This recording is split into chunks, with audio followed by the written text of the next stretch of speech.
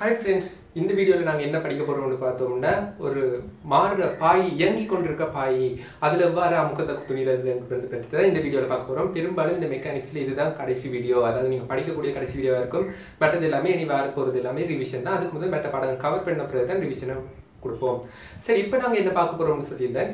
இதுல ஒரு இயங்குகின்ற பாய் ஒன்றுல அமுக்கத்தை எவ்வாறு துணிறதை பற்றி பார்க்க போறோம். அதுக்கு முதல் சேனலை சப்ஸ்கிரைப் பண்ணாங்க, மறக்காம சப்ஸ்கிரைப் பண்ணுங்க. சரி, இப்போ பார்ப்போம். இப்போ நாங்கள் என்ன எடுத்துக்கோன்னு பார்த்தோம்னா ஒரு லிஃப்ட் ஒன்று இருக்குன்னு எடுப்போம். இந்த லிஃப்ட் என்னவா இருக்க போகுதுன்னா இப்போ ஒரு ஏர் முறையோட போயிட்டு இருக்குதுன்னு எடுக்க போகிறோம். சரி, இந்த என்ன செய்ய போகிறோம்னா இப்போ இந்த திரவத்தின சமநிலைக்கு, அதாவது இந்த திரவம் மேல் நோக்கி இயங்கிட்டு இருக்குதுன்னா இப்போ இந்த திரவத்தில் நாங்கள் இவ்வாறான ஒரு திரவ உருளையை எடுத்திருக்கோம். இதை கற்பனையாக நாங்கள் ஒன்று எடுத்திருக்கோம். இவ்வாறு ஒரு திரவ உருளையை எடுத்திருக்கோம்.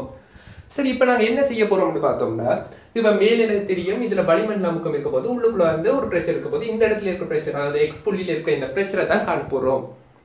சரி, இப்போ பார்ப்போம். இதுல தொழிற்படுற விசைகளை குறிப்போம். இப்ப தெரியும் இந்த பிரஷர் காரணமாக ஒரு விசை தொழிற்படும் மேல் நோக்கி, அதை எஃப்னு எடுப்போம். அதே மாதிரி பார்த்தோம்னா வளிமண்டல அமுக்கம் காரணமாகவும் ஒரு பிரஷர் தொழிற்பட்டுச்சுன்னா கட்டாயமா ஒரு விசை இருக்கும், செங்குத்தா இருக்க போகுது, எஃப் நோட்னு எடுக்கிறேன். அதை விட எக்ஸ்ட்ராவா பார்த்தோன்னா இதுல நிறைய இருக்க போகுது. இந்த மூன்று விசைகளால சமநிலைப்படுத்தப்பட்டிருக்கு. இந்த திரவ உருளை மேல் நோக்கி ஏஆர் முடலோட போயிட்டு இருக்குன்னு எடுக்கிறேன். சரி, இப்போ நாங்கள் சமநிலைக்கான இதை எடுத்தோம்னா எஃப் சமநிலை எழுதினோம்னா மேல் நோக்கி எஃப் சமநிலை எடுக்கிறேன். மேல் நோக்கிய விசைகளை பார்த்தோம்னா எஃப் இருக்க போகுது. மீதி விசைகள் ரெண்டுமே கீழ் நோக்கி இருக்க போகுது. Minus MG minus F NOTA இருக்க போகுது. இது எம் இன்டு ஏக்கு சமனம் இருக்கு. அதாவது இந்த எம் திணி உள்ள இந்த உருளை ஏஆர் முடலோட போயிட்டு இருக்கு மேல் நோக்கி. சரி, இந்த உயரத்தை நாங்கள் எடுப்போம், ஹெச் உயரத்தை எடுப்போம். சரி, இப்போ அதை எடுத்தாச்சு. இப்போ நாங்கள் ஹெச்னு தெரியும். அடுத்தது பரப்பு ஏன்னு எடுத்து வச்சிருப்போம். சரி, இப்போ நான் எடுத்திருக்கேன் F minus MG minus F note M into ஏஆ இருக்க போகுது. இப்போ எனக்கு தேவை இதுல இருக்கிற அமுக்கம். ஸோ இப்போ எனக்கு தெரியும் நான் விசையை தான் இங்கே சமப்படுத்தியிருக்கேன். ஸோ இதுல அமுக்கம் தேவைன்னா என்ன செய்யணும்னா நாங்கள் கட்டாயமா பெருக்கணும் ஏஆல. ஸோ ஏஆல பிரிக்கணும். காரணம் என்னன்னு பார்த்தோம்னா எஃப் ஓவர் ஏ தான் இதுல இருக்கிற அமுக்கமா இருக்க போகுது. ஸோ எனக்கு பரப்பு தெரியும், ஏன்னு தெரியும். ஸோ இல்லாத சமன்பாடையும் ஏஆல பிரிக்கிறேன். So F over A minus MG over A minus F note over A Saman M into A over capital A இருக்க போகுது. டிரெக்டா எழுதலாம். எஃப் ஓவர் ஏ பிக்கு சமனா இருக்க போகுது அமுக்கம், அதாவது இந்த எக்ஸ் புள்ளியில இருக்கிற அமுக்கமா இருக்க போகுது. சரி, இந்த எம் அப்படி இந்த திணிவு எவ்வாறு எழுதலாம்னு பார்த்தோம்னா பி இன்டு ரோண்டு எழுதலாம். கனவளவு தர அடர்த்தி ஏற்கனவே நாங்க படிச்சது.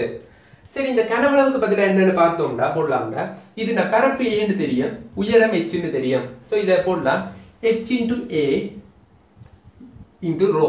இது திணிவா இருக்க போகுது. ஸோ ஜி ஓவர் ஏயா இருக்கும். அதே மாதிரி மைனஸ் எஃப் நோட் ஓவர் ஏ வளிமண்டல அமுக்கத்தால் ஏற்படுத்தப்பட்ட விசை தான் எஃப் நோட், பரப்பு ஏன்னு தெரியும். ஸோ பிரிச்சிங்கன்னா வளிமண்டல அமுக்கம் பெறும். அதே மாதிரி இதுல இருக்கிற திணிவையும் நாங்கள் அவ்வாறு எழுதலாம். HA into row into G into ஏ ஓவர் கேபிட்டல் ஏயா இருக்க போகுது. சரி, இப்போ பார்த்தோம்னா இதுல பி இந்த ஏ cut பண்ணிச்சுன்னா H rho G minus B note சமன் ஹெச் இன்டு ரோ இன்டு ஏயா இருக்க போகுது. ஸோ இதெல்லாம் எழுவாய் மாற்றம் செய்த பார்த்தோம்னா B Saman P naught plus H rho G plus A இருக்க போகுது.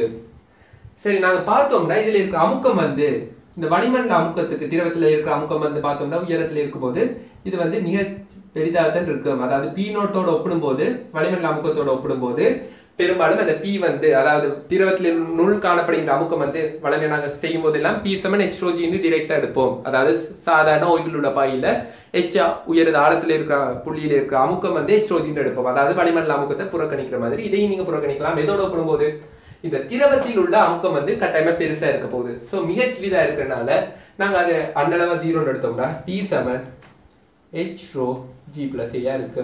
இது நீங்க கேள்விக்கு ஏற்ற மாதிரி எடுக்கணும். இப்ப இந்த இடத்துல நான் இவ்வாறு H rho G plus A எடுத்திருக்கோம். சரி, இப்ப பார்ப்போம்.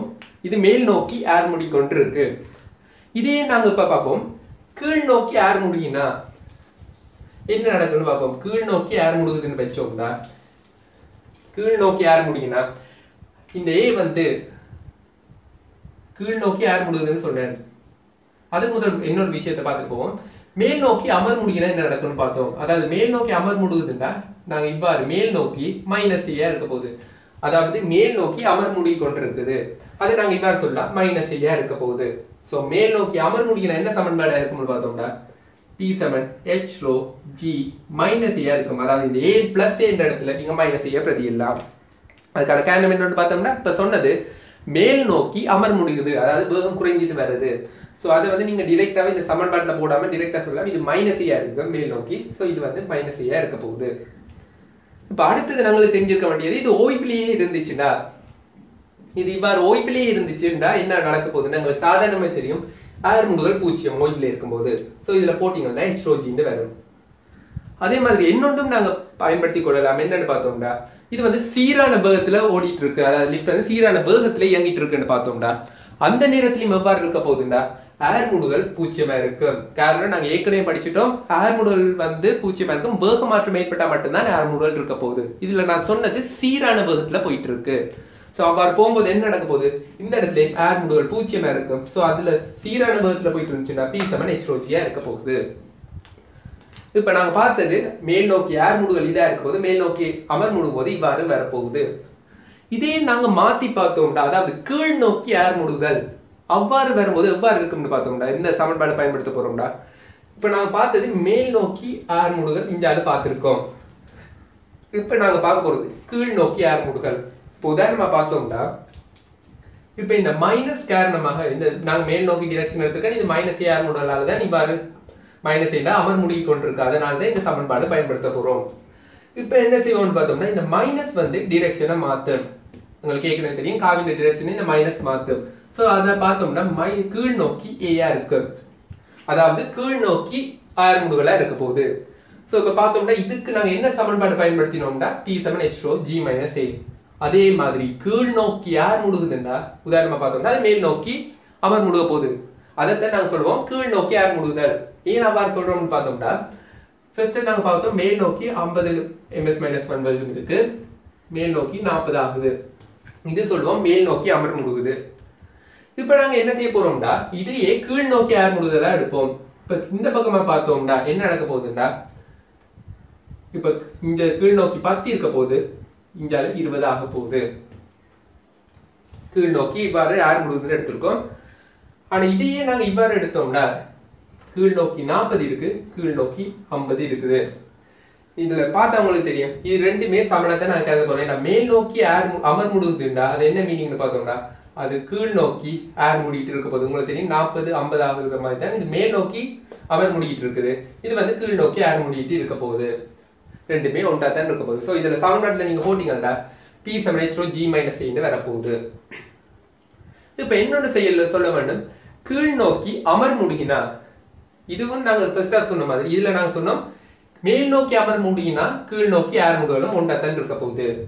அதே மாதிரி தான் நீங்க சொல்ல போறோம் மேல் நோக்கி ஏர் முடுகினா கீழ் நோக்கி அமர் முடுகல், அதாவது இதுல மேல் நோக்கி ஏர் முடுகல் தந்திருக்கு. இப்ப என்ன செய்யறேன்னா ரெண்டையும் மைனஸ் ஆல பெருக்கினோம்டா கட்டாயமா ஒரு மாற்றம் இல்ல, இந்த பக்கம் இங்கால மைனஸ் இருக்குது. சோ மைனஸ் இந்த டிரெக்ஷனை பாத்தீங்கன்னா கட்டாயமா கீழ் நோக்கி பெறும். இது வந்து மைனஸ் ஏனா அமர் முடுகல், இது கீழ் நோக்கிய அமர் முடுகலா இருக்க போகுது. சோ கீழ் நோக்கி அமர் முடுகலுக்கு என்ன சமன்பாடுனா இதை தான் பயன்படுத்துவோம் P7 H rho G plus A.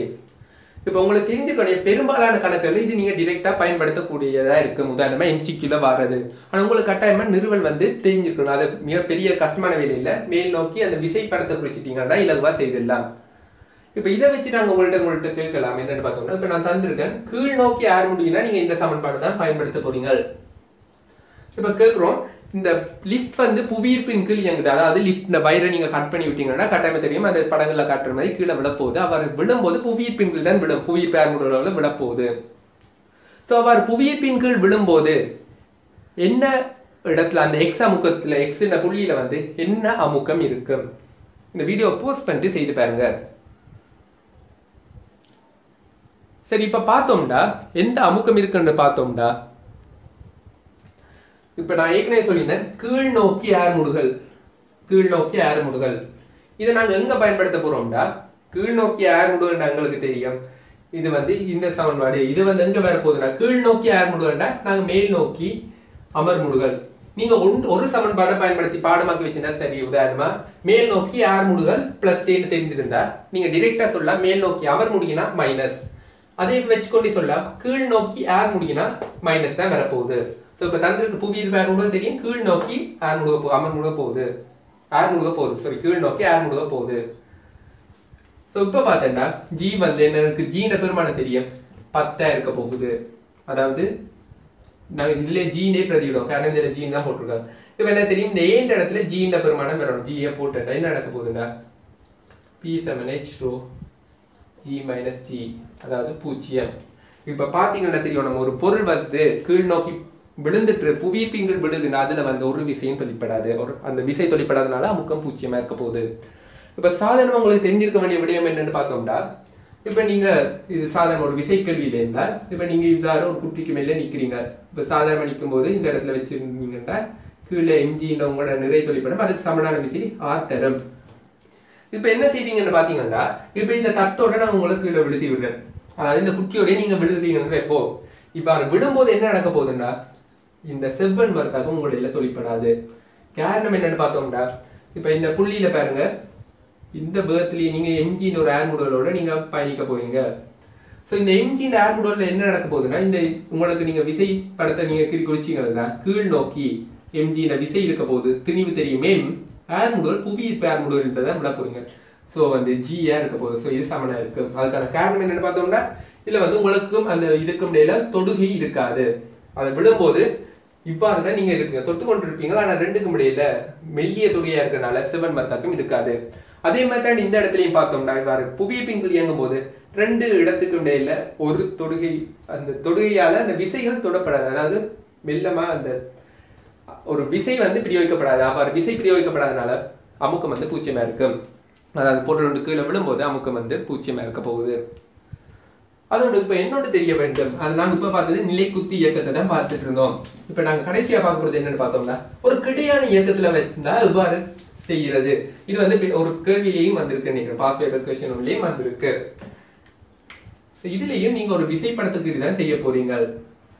சரி, இப்ப கேள்வி என்னன்னா, இது வந்து கிடையா ஏர் முடுகுன்னு வைப்போம். ஏ என்ற ஒரு ஏர் முடுகலோட போயிட்டு இருக்குது. இப்ப என்ன நடந்திருக்குன்னா, உங்களுக்கு தரப்பட்ட கேள்வி, இவ்வளவு எச் உயரத்துல இந்த புள்ளியில இருக்கிற அமுக்கத்தை காணுங்க. இந்த வீடியோ போஸ்ட் பண்ணி செய்யக்கூடியாக்க செய்துட்டு பாருங்க, மெட்டாக்கள் வீடியோ பாருங்க. சரி, இப்ப பார்த்தோம்னா இது எவ்வாறு செய்யணும்னு பார்த்தோம்னா, உங்களுக்கு கேட்டது இந்த இடத்துல இருக்கிற அமுக்கம். ஸோ இப்ப எனக்கு தேவை விசைப்படம் குறிக்கணும். சரி, இவ்வாறு ஒரு மேற்பரப்பு இருக்குன்னு அதுக்கான காரணம் என்னன்னு பார்த்தோம்னா, இப்ப இந்த இடத்துல இருக்க துணிக்கைக்கு வந்து கட்டாயமா ஒரு விசை தேவை. இந்த இடத்துல இந்த துணிக்கை மட்டும் எடுத்தனா கீழ் நோக்கி எம்ஜின்னு ஒரு விசை இருக்கு. சரி, இந்த எம்ஜியை பேலன்ஸ் பண்றதுக்கு கட்டாயமா மேல் நோக்கி ஒரு விசை இருக்கு. ஆனா இவ்வாறான ஒரு சாய்ந்த மேற்பரப்புல என்ன நடக்கும்னா, கட்டாயமா இந்த மேற்பரப்புக்கு செங்குத்தாக தான் அந்த விசை இருக்கும், செங்குத்தாக தான் இருக்கும். இப்ப இந்த கோணத்தை நாங்க டீட்டான்னு குறிச்சோம்னா உங்களுக்கு தெரியும், இவ்வாறு இந்த கோணம் டீட்டாவா இருக்கும். ஸோ இதை என்ன செய்யலாம்னா, இந்த செவ்வன் மரத்தாக்குற இந்த ஆரை வந்து நான் கூறா பிரிச்சேன்டா, கிடை திசையில் என்ன வரும்னு பார்த்தோம்னா டீட்டா, இது டீட்டா. ஸோ மேல் நோக்கி ஆர் கோஸ் டீட்டா, கிடைப்பக்கமா ஆர் சைன் டீட்டா. இந்த ஆர் கோஸ் டீட்டா விசை என்ன செய்யும்னு பார்த்தோம்னா, அந்த எம்ஜியை சமநிலைப்படுத்தும். ஸோ பார்த்தோம்னா ஒரு கிடையா ஒரு ஏர் முடுவலோட போயிட்டு இருந்துச்சுன்னா, இந்த துணிக்கு வந்து இந்த இடத்துலயே நிக்கணும்னா கட்டாயம் உங்களுக்கு தெரியும், கீழ் நோக்கிய விசைக்கு சமனாக ஏதோ ஒரு விசை மேல் நோக்கி இருக்கணும். அதுதான் இந்த ஆர் கோஸ் டீட்டாவா இருக்க போகுது. சரி, கிடையா பாத்தீங்கன்னா கிடையா ஏர் முடுவலோட போயிட்டு இருக்கு, ஏ ஏர் முடுவலோட போயிட்டு இருக்குது. ஸோ இவ்வாறு ஏ ஏர் முடுவலோட போகணும்னா கிடையா ஒரு விசை இருக்கணும். அதுதான் இந்த இடத்துல என்னவா இருக்க போகுதுன்னு பார்த்தோம்னா ஆர் சைன் டீட்டாவா இருக்க போகுது. இப்ப தெரியும், நாங்க விசையில என்னென்ன விசை தொழிற்படுதுன்னு பார்த்தோம்னா, நிலைக்குத்தா சமநிலையில இருக்கு. காரணம் ஆர் கோஸ் டீட்டா எம்ஜிக்கு சமனா இருக்க போகுது. கிடையா இருக்கிற ஆர் சைன் டீட்டா எதுல இருக்குதுன்னு பார்த்தோம்னா, அது வந்து அந்த விசைக்குரிய அந்த ஏர் முடுவலை வந்து கொடுக்கறதுக்கு, அந்த துணிக்கைக்குரிய ஏர் முடுவலை கொடுக்கறதுக்கு அந்த விசை பயன்படுது. ஸோ இவ்வாறு தான் ஒரு விசையில ஒரு புள்ளியில தொழிற்பட போகுது. சரி, இப்ப இதே லோஜிக்கை இங்க பயன்படுத்துவோம். இப்ப இந்த இடத்துல நாங்க இருக்கிறோம் தெரியும், இவ்வாறு இருக்க போகுது. இது H1 தெரியும். இப்ப இந்த படத்துல இருந்தா தெரியும் உங்களுக்கு, அமுக்கம் வந்து கீழ் நோக்கி இருக்க போகுது, கீழ் நோக்கி மாறாது. அதாவது இந்த இந்த இடத்துலயும் நாங்க பலவிதமா அமுக்கத்தை கணிக்கலாம். இந்த இடத்துல இருக்க அமுக்கத்தை கணிக்கலாம். அதாவது இந்த பக்கம், அதாவது கிடையா முடல் இருக்கிறனால இஞ்சி இருக்கிற தண்ணி வந்து கட்டாயமா ஃபோர்ஸ் கூட கொடுக்கும், அமுக்கம் கூடவே இருக்கும். சாதாரண அமுக்கம் மாதிரி இருக்காது, இந்த இடத்துல அமுக்கம் கூடவே இருக்கும். எங்களுக்கு தெரியும் எந்த பக்கத்தால கணிச்சாலும் அமுக்கம் சமனா இருக்கணும். ஏன்னா ஒரு புள்ளியில இருக்கிற அமுக்கம் எப்பயுமே எல்லா திசையிலையும் இருக்க போகுது. இப்ப நாங்க என்ன செய்ய போறோம்னு பார்த்தோம்னா, இவ்வளவு தூரம் தெரியும், h1 தெரியும், இதுவும் h ன்னு எடுத்தா இந்த புள்ளியில இருக்கிற அமுக்கம் எங்களுக்கு டைரக்டா சொல்லலாம் h1 plus h into rho g இருக்கு. ஏன்னா நிலைக்குத்தாக ஒரு ஆர் மூலம் இல்ல. சோ நாங்க டைரக்டா சொல்லலாம் p சமம் ஒரு ஓய்வில் உள்ள பாயில h ஆழத்துல ஒரு அமுக்கம் இருந்துச்சுன்னா p சமம் h rho g ன்னு சொல்றோம். என்ன பார்த்தோம்னா அதுல நிலைக்குத்தா ஒரு ஆர் மூலம் இங்க இல்ல. சோ டைரக்டா சொல்லலாம் h1 plus h rho g. இப்போ உங்களுக்குரிய கேள்வி என்னன்னா, இந்த h1 நீங்க எது சார்பா கொடுக்க போறீங்க? அதை தான் இந்த கேள்வியில கேட்டிருக்காங்க. சரி, இப்ப p சமம் h1 plus h rho g ன்னு கண்டாச்சு. காரணம் என்னன்னா நிலைக்குத்தா வந்து ஒரு அமுக்கமும் இல்ல, சாரி ஒரு ஆர் மூலம் இல்ல, சமநிலையில இருக்க போகுது. சரி, இப்ப நாங்க இந்த tan θவை கண்டோம்டா, இந்த இடத்துல நாங்க tan θவை பார்த்தோம்டா h1 over h ன்னு எடுக்கலாம். சாரி, h1 over l இருக்க போகுது, சிம்பிள் l இருக்க போகுது. இந்த tan θவை பார்த்தோம்னா h1 over சிம்பிள் l இருக்க போகுது.